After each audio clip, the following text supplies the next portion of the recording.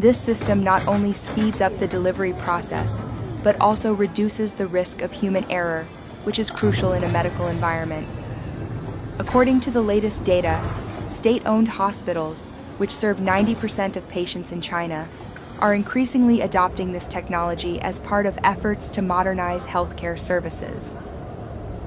This innovation aligns with technological developments such as Agent Hospital, an AI hospital developed by Tsinghua University, which demonstrates China's commitment to digital transformation in the healthcare sector.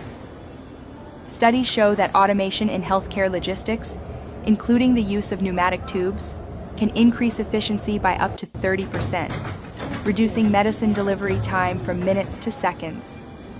This is part of a global trend where the Internet of Things, IoT, and artificial intelligence, AI, are increasingly integrated into medical supply chains.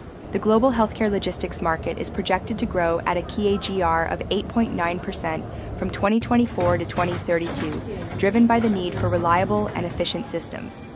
The implementation of this technology in China not only reflects technological advancement, but also shows how the country leverages innovation to improve the quality of healthcare services.